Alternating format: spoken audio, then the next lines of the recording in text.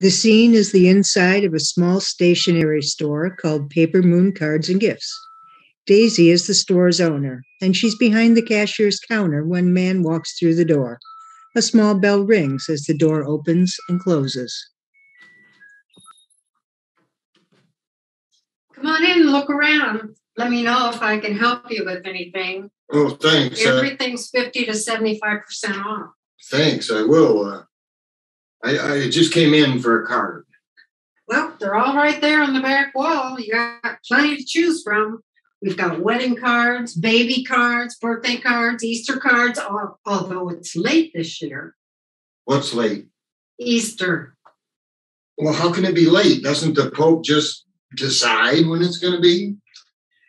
Easter falls on the first Sunday, following the first ecclesiastical full moon that occurs on or after the day of the vernal equinox. Yeah, I know. It has nothing to do with the Pope. Well, that's going to come as news to a lot of people. How do you happen to know that off the top of your head?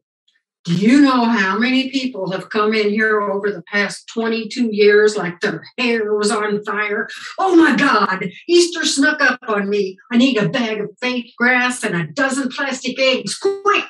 That's funny. I haven't really thought about Easter in years. When is it, by the way? April 17. Oh, good to know. All the leprechauns should be sobered up by then.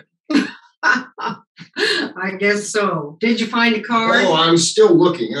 Surprised it's so quiet in here when you got your big sale going on. Not just a big sale. I'm afraid it's my going out of business sale.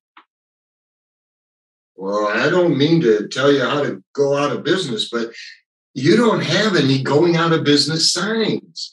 I think if you want to get people in here, you might want to hang a sign or run up some streamers or something. I'm trying to keep the vultures at bay, at least for a little while longer. I don't think I can stand to watch them pick this place clean for pennies on the dollar. Or, I don't know, maybe I'm just in denial. I'm sorry to hear it. This seems like a nice little shop. Nobody writes letters anymore or sends cards. I might as well sell rotary telephones and AM/FM radios. Get in the car and go someplace for a greeting card. If it's someone's birthday, you got to pick a funny gift while you're sitting on the toilet, and everybody pretends you went out of your way to send a special gift on a special day. All you get back is a smiley face. Oh, a bar mitzvah card. Is that going to do it for you? Well, not quite. I need a couple more things. Okay. Paper clips. And,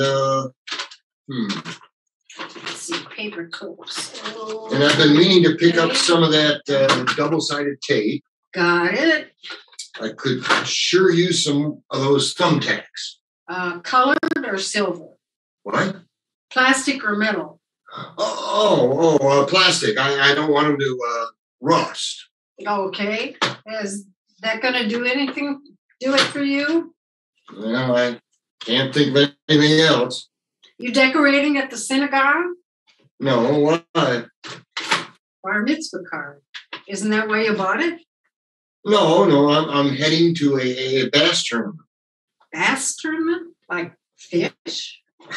Our winner last year had the biggest catch in the state.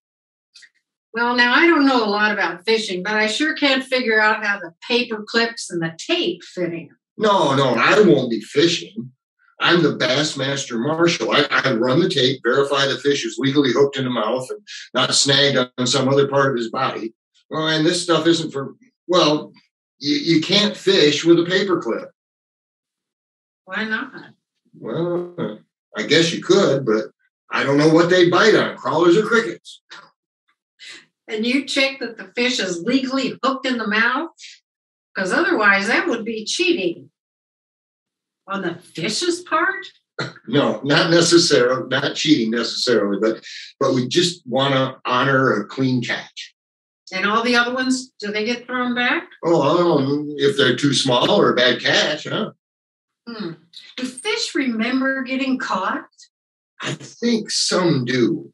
Bluegill are pretty slow learners, though. I've caught the same fish 3 times before. How did you know it was the same fish? He was wearing glasses and a plaid tie. Okay, see. That's going to be $18. Then you get the discount. Well, I'll just pay the 18. Why? Don't you like a deal? Everybody likes a deal. Well, no, I don't want to be a vulture. Cash? You really are old-fashioned. Seriously, let me give you the discount. No, I'm good. In fact, keep the change. Well, I'm going to be late. Thank you. Yeah.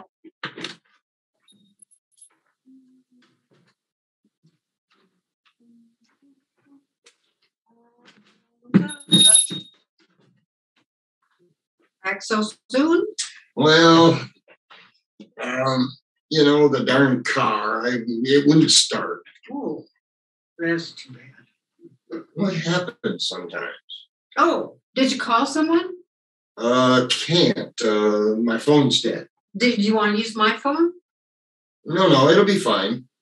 Sometimes the battery just needs to cool off for a few minutes. It gets too hot and over sparks, Well, okay. Well, you're welcome to wait here. Do you want a cup of coffee or something? I wouldn't want to be any trouble. Oh, it's no trouble. I got a pot right here on the burner. Cream or sugar? Might be a little bitter. It's been on the burner for a while. Yeah. Thank you. Tastes fine to me.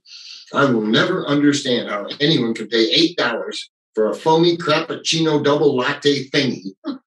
Just give me a cup of plain old coffee and I'm a happy man. You know what I don't understand? What's that? Just about everything. It all moves so fast anymore. I just want to find a field of forget-me-nots and flop down in the sun and watch the clouds roll by. Every time I take a picture, it disappears on my phone somewhere, never to be seen again. And do you know what happens when you push O on the phone? The 0, nothing. Operators are a thing of the past, just like checkbooks, green stamps, record players, and me. Well, my kids set up my TV with 4 different platforms, whatever the hell those are. Know why I watch the news all the time? It's all I know how to find. I miss plain old cable. I'd love to watch an old episode of Ironsides or Columbo. Turner Classic Movies. Starsky and Hutch. MASH. Yeah. I can tell you 1,000 things about my past, but I sure can't figure out what tomorrow's going to look like without this little store. Every day for the past 22 years, I've gotten up, had my coffee, and come to the store, except Sundays. God and I got the day off. Not the worst problem to have. Well, here's to well-earned leisure and the time to enjoy it. Planning to travel? No plans yet. My feet seem to be stuck in cement here. I honestly can't think beyond tomorrow. I could get you in the bass tournament. I'm sure we've still got slots open in the ladies' league. Oh, I'm not sure what my thing is, but I'm pretty sure it's not fishing. Thanks, though. Well, I probably ought to go try the car. How much for the coffee? Oh, please. I invited you. Oh, thank you. Can you keep a secret? Maybe, so long as it's nothing illegal. I'm way too old to do time. No. It's not illegal. It's just between us.